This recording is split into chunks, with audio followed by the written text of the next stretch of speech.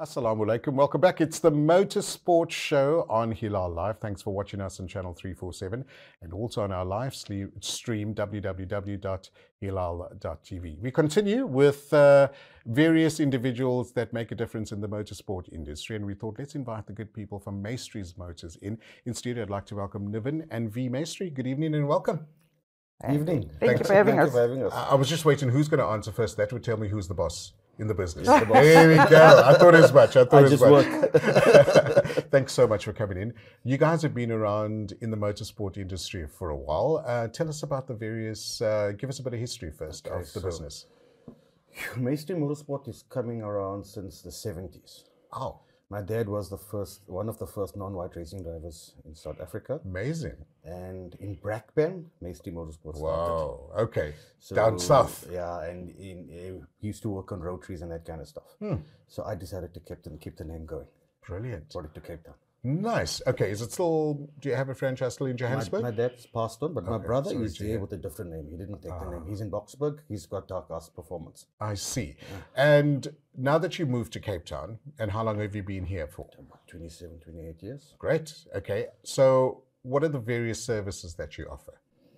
All right. So we do normal servicing. We do panel beating. We do race car development. We do carbon cleaning. We own Carbon Kings SA. Okay. Yeah. So basically anything motor vehicle, we do it. Gotcha. Now, that is a very specialized industry. And let's face it, sometimes the industry hasn't been given a very good name because some people maybe haven't delivered the best service. And I say this with tongue in cheek. But then those are like yourselves who've been around for so many years, built up a name for yourself. How do you maintain that relationship with your clients? Vee, maybe you're the best person to answer this one. Are you the relationship manager? Oh, a little bit. Nivan's phone rings off the hook, so he's definitely the first port of call. Oh, right. But I think the way we maintain our relationships is we treat our customers like family. Nice. I mean, we don't just see to the dad's car. We got the mum's car, the kids' cars. We know kids from the time they were little, going into varsity now. We're still looking after their cars. Nice. You know, getting them ready. I think we're very much also in the area that we're in. Very community. Okay. And which area is that, sir? We're in the Comic area. Comic. Yeah. You are so spoiled. That's not work. Come on, guys. We got a niche of clients. Yeah. Lovely, lovely. So we like tend to, their kids grow up with our kids, and you know, it like just filters on. And we have that relationship, personal relationship with our clients. Yeah. And being husband and wife in a business as well. I would imagine there are times let's not go into a counseling session, but how does it work? Husband and wife, you obviously, it has that trust issue. I'm a very OCD person. Okay.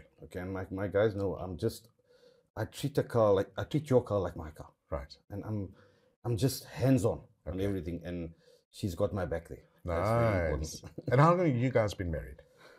We're going for 20 years now in April. Wow. But we've been together for about 30 years. Awesome. But we've known each other all our lives. Kids as well? I saw some kids in the photos. Yeah, our eldest daughter's going to university this year. She's at UCT, and the younger one is in grade 11, almost out. Stunning. Yeah. So is that your car? The yellow one? Some of them, Okay. That's one of them as well. Yeah. So what are these cars? The yellow one we saw was a Ferrari? Ferrari, yeah. Okay, which one is that? The 458 Italia. Classic. I worked very hard for that. Classic. And then this one is a? That's a RX-7. Oh, nice. That's I got it from my brother. Okay. I bought it from him. 250 made in the world. It's a specific Series 8. So there's 2 in South Africa. And that looks like a Supra. Porsche. And then the Porsche as well. Which one is that? 911 turbo. Oh, that's a 911. Yeah. Okay, looked a bit different from the back. Stunning. And obviously your M5. 325 IS. Sorry, the 325 IS. Yeah, the IS. That's a beautiful car as well. Okay, so you like the classics. You like in each of the low end to high end as well. Maintaining those cars. Do you just keep your hand on it when you need to? Well, I'm also OCD, so like I'm talking. I've got a GTR every 500 k's. I change the oil. Oh wow! My daughter's Q3 every 5,000 k's I'm servicing. She tells me I'm crazy. Okay, so let's look at the high end cars. You now also been elected as the chairperson of the Cape Town Supercar Club. Yes. Congratulations! No, thank you very much. What does that entail? And tell us how that works. Okay, so lovely. We have a a board of trustees, and we run the supercar club. So the supercar club runs charity events and that kind of stuff. So we do a lot of charity events, weekends away. We enjoy the cars. It's people that have come up from nothing and made it, you know. And so we get together and we talk about our businesses, or just we become family. And you don't feel guilty for your pleasures amongst these people. And it's a specialized community as well, because like you said, you become family. You're right, you don't feel guilty for your pleasures because you've worked hard. And for those that can afford to spoil themselves. But I like the aspect of the charity that you give back. So what type of charity events do you have? So Maistry Motorsport, we do a lot of charity events where we take out certain amount from the services and put it towards like animal shelters and that kind of stuff. Okay, so and with the supercar runs, we do runs where donations, we go take, like in December, we took a whole lot of orphans for drives in the cars. We just lined them up and we drove them. And it was like the eyes came out and we told them, this is what you can do. Now the guy who did it was Fred. Fred came from the area and he also grew up. So we gave back to that area. Nice. Talbach, we went Talbach. Okay. That's awesome, eh? So your runs that you would do, would start from Cape Town, and what are the various routes that you would take? We go to Hermanus, we go to Paul, we go all over. Just have fun. And look, those are lovely drives as well, because the roads are quite nicely, you know, sorted as well, and that you could open the car up a little bit. 120, So, I got you. The evolution of cars, especially the supercars, do you service the top end as well? We do. Because that must cost a pretty penny for someone to service those cars. I'll give you an example with my own car. A pair of shocks was 91,000 from a dealer. Wow. I did it for 15,000 and I brought the parts in myself. Oh, wow. So, I mean, I do servicing for guys and I use the exact same parts. They're like, how do you do that? It's about the passion. Of course. And in South Africa, the prices are hectic, you know. We pay premium.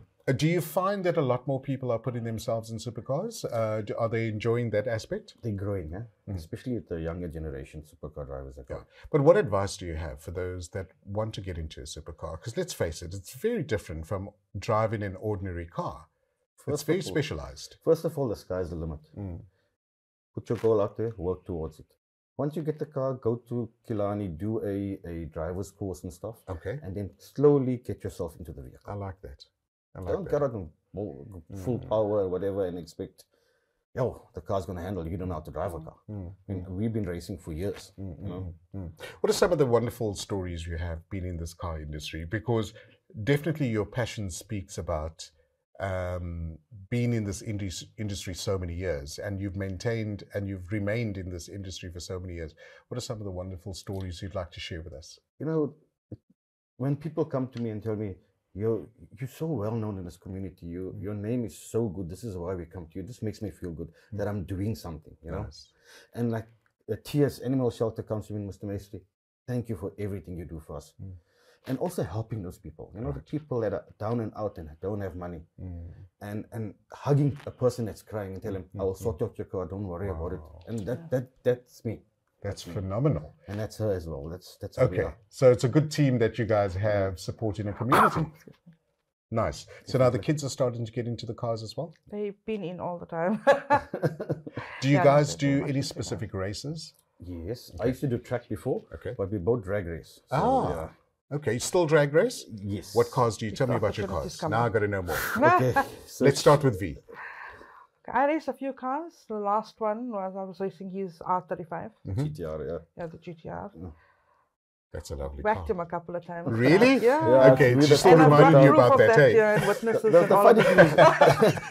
The funny thing is when we started off here in the 2000, our sponsor was Sheriff Reynolds. Oh, wow. And he's going to be up next? Yes, he's going to be up next. That is so cool. So we grew up with Sheriff. Yeah. Full circle. Yeah, it's amazing. Yeah. You know, and this is what I like about listening to you guys, that it's such a family of people that come from various parts of the world, and have just found this connectivity to keep them together. We're going to get you in there as well. Oh, my name's on a Ferrari any day. I mean, that's lovely if I can fit in. But how do you feel as a lady driver? I mean, surely There must have been some chirps. There must have been comments. It was always, oh, Mrs. Maistry for the win. And okay. So they're always positive towards her. Nice. No, it's been great. And there's other female drivers as well. Stunning. So there is a little bit of a community. Lovely. But how do you handle being in the car? That is it. Have you always been wanted to be behind the wheel, or have you found that somewhere along the line? No, with being married to this man, I had to do something to get involved. Okay. So he put me in the car, showed me what to do, and I loved it from day one. Man, that is so cool. Yeah. I like that. We got to have you back in Women's Month, right? Yeah, definitely. Great. But that's a cool thing about us in terms of the business as well. Yeah. We have the same goals, same likes, and the community can see that as well. We family, we'll look after you. Stunning. Stunning. So yeah. But Nivan, it's been an absolute pleasure having you guys in Vee. I mean, you have wonderful stories. I'm sure we can sit around a fire and talk for many hours about some of the wonderful stories. And the reason I brought you guys in to say thank you for being there, part of the community. Thank you for your commitment to the motorsport industry. But also, most importantly, thank you for being you guys and being married and staying married in this industry as well. What an absolute pleasure. Last parting words that you would like to say to our viewers in terms of your business, because this is an opportunity for them to come and visit you. Who wouldn't want to take a drive out to Kommetjie and just experience that part of the world, but more importantly, experience your service? Definitely. Come down, come chat to us. We're always there to advise. We do free assessments for you guys. Whatever your needs are, we will help you. Fantastic. Nivan and Vee, thanks so much for coming in. All the very best. Thank you very much. My pleasure. That's Maistry's Garage in the studio. Maistry's Motors, my apologies, in studio. And if you are in the Kommetjie area, or if you're looking for someone to service your car, these are the guys to have a chat to.